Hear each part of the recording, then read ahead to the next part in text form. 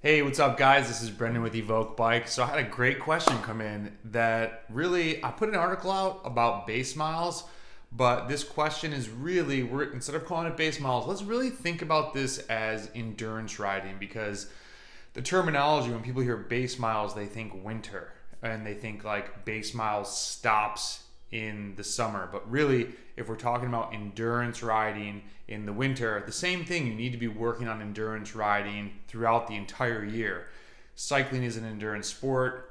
Even really hard efforts have a big aerobic component.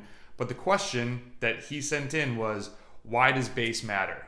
And this is great because there are a lot of analogies out there as to why you should be riding endurance, but I don't know if it's ever been truly broken down, like what's going on. And so this athlete says, hey, so why does base matter? All through athletics, the answer I always get has been an analogy about building a house or a pyramid. Something to the effect of, the wider the base, the higher the peak. I take this to imply that aerobic adaptations take the longest to improve, but will be kept the longest. There are some other statements out there that all efforts over 60 seconds are primarily aerobic, which leads me to believe base is important because almost every effort requires some combination of aerobic and anaerobic systems, with the former being the primary contributor. Therefore, building a large base is critical to overall long-term improvement in almost all levels of cycling performance. If I'm right, that would be great to hear this stated plainly somewhere. Then maybe people will stop doing the endurance rides where I live. If I'm wrong, also great. I'm glad I asked. 12 years in endurance sports, and I've always received an analogy, not an explanation. So let's try and break this down. And the first thing that I think is good that Frank Overton put out, I don't think the chart is 100% accurate and some things have changed, but him and Coggin have the famous chart of what happens in the different zones, which zones are best. Obviously, it leans a little bit towards sweet spot for his marketing. We're not going to get into sweet spot, trust me, but let's look at what they talk about. And the big ones are increased mitochondrial enzymes, increased muscle glycogen storage, increased lactate threshold, and interconversion of fast twitch muscle fibers from long rides. Okay, what does that mean? Increased mitochondrial enzymes, or even mitochondrial content. When you think about this, this is part of, I think I posted this already, of the VO2Max equation. No matter how strong your heart is at pumping oxygenated blood down into your muscles, if you don't have the mitochondria to actually produce the energy, then you're not going to get faster. So, these aerobic workouts teach the mitochondria to work faster and more efficiently. So the overall density in the muscle tissue increases in terms of mitochondria when you ride aerobically, when you do endurance rides. So more mitochondria means more of the oxygen is used to produce ATP and energy. Increased muscle glycogen storage. That one's pretty obvious. Glycogen, you're using glycogen from your muscles when you're going over threshold, when you go anaerobic. So obviously the more of that you have, the better. The more that you have, the more hard efforts you'll be able to put out in a race, training ride, etc. Increased lactate threshold. Well, how does riding endurance help lactate threshold? Like, we're kind of getting to opposite intensities. Even though riding FTP is still aerobic, what's the difference there? So really, remember the equation. Your lactate threshold is where, once you get up towards that point, we're always producing lactate, but the threshold is where you're producing more than you can clear. Endurance riding is going to help you on the clearing side of that equation. So you'll get more efficient at clearing lactate so that when you're riding at that point where you're producing and trying to clear it as fast as possible, you'll last longer. You'll be able to ride at FTP longer. So the endurance ride helps the lactate threshold because it's helping the lactate clearance part of that equation. Interconversion of fast twitch muscle fibers from long rides. What does that mean? So as your muscle fibers, your slow twitch, what's used for the lower intensity rides like endurance riding, those type 1 fibers. As they fatigue, they're going to call on, hey, you fast twitch muscle fibers, you're not doing anything. Get over here and help.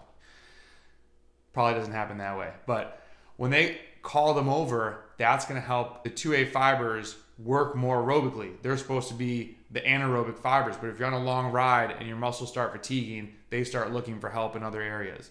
So that's really good for an aerobic sport like cycling.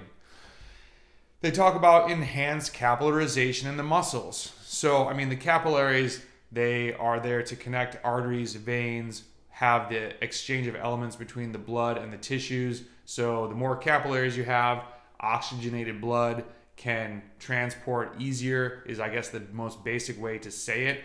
That's obviously important. And then development of the slow twitch muscle fibers. We just talked about that.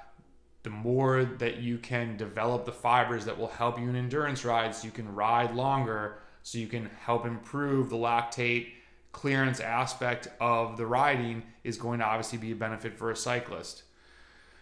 And then the last thing, trains the body to more efficiently use fat as a primary fuel source. So as long as you're not undergoing glycolysis, as long as you're not going super deep, you're going to use more of a portion of fat. The more often you do that, the better you get at using fat. Now, this does not mean that you get fat adapted and you only need fat. People are extrapolating this, saying, oh, well, I'm getting really good at using fat, and so I only need to eat fat, and I don't need to eat carbs. If you do not eat carbs, you will not be able to ride above threshold. I promise you that. So still continue to eat carbohydrates. That is an important part. You need to have a full nutritional profile, we'll call it. So ultimately, these endurance rides, they do improve your aerobic capacity, or VO2Max, because you're helping the side of the equation of having the increased mitochondrial density, so that as you get better at super hard efforts at performing them and pumping more oxygen to the muscles, it's actually able to utilize that because of the mitochondria. These endurance rides help your lactate threshold because it's working on the lactate clearance side of the equation. And lastly, muscular endurance. Your muscle fibers will fatigue less the longer you ride.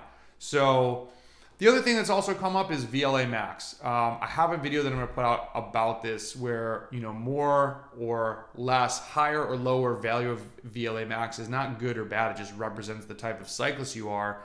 But the higher your VLA max, the sooner you experience the buildup of lactate accumulation. So you're going to fatigue sooner at a lower percent of VO2 max than a cyclist with a lower VLA max. Most, in my opinion, want to lean towards 0.5 or under, because most people aren't a primary Grand Tour sprinter. They're not, you know, a protected rider waiting for the sprint with max watts. Road racers, we'll get into that later. But so all this said, you really want to progress your long ride from, if you're riding 2 hours, you want to get to 3 hours. If you're doing 3 hours, you want to get to 4 hours. I don't think, I used to be a big fan of the 6 hour ride. I do think there's benefit to it. It's just very fatiguing as opposed to a 5 hour ride. And this is, I'm really talking more now to the Cat 1 through 3 cyclist. You can gain a lot from a 5 hour ride. I do want to start myself mixing back in some 6 hour rides now that the season's getting underway. You just got to be careful hitting the 6 hour number. It's a big day. It takes a lot out of you, and it's the cost benefit. You know, is it worth it versus being a little bit fresher for another 4 or 5 hour ride? And lastly, this guy said, hey, I hope people just do these endurance rides. You know, why should I care about it? So I think people skip these rides because it's hard to put a value. There's no metric in WK that says, oh, your mitochondrial enzymes increased, or, oh, hey, you're a little bit better at lactate clearance, or, hey, you're now calling on your 2A fibers more efficiently, right? We only see like the power numbers. These intangible aspects of becoming an endurance athlete that take a long time. Like, this is a long game. I'm still working on endurance. I'm still working on base miles in my 12th, 13th year of serious cycling. So I think people just pass on it because it's not like, I set a new 20-minute power best. You will set those new bests when you do these more basic rides. So that's why the analogy came out of the foundation. That's why people say bigger the base, higher the pyramid, or higher the skyscraper goes. But it's because of those things. More mitochondria, better at lactate clearance. It's important, and when we can't see a metric, it's very easy to try and gloss over it. So that is why you should ride endurance. That is why you should keep your hard sessions to 2 to 3 times max a week. Go aerobic, do endurance, do the base miles. You will get better. I promise you that. And the number one rule, stay consistent. And doing endurance rides will help you do that because it does not build up a ton of fatigue, but it will turn you into a killer cyclist. So I hope this Cat 4 question was asked or was answered adequately. Thanks for your questions. Hit us up, and we appreciate all you do. If this was helpful, please share it with a friend. Have a great day. See you guys.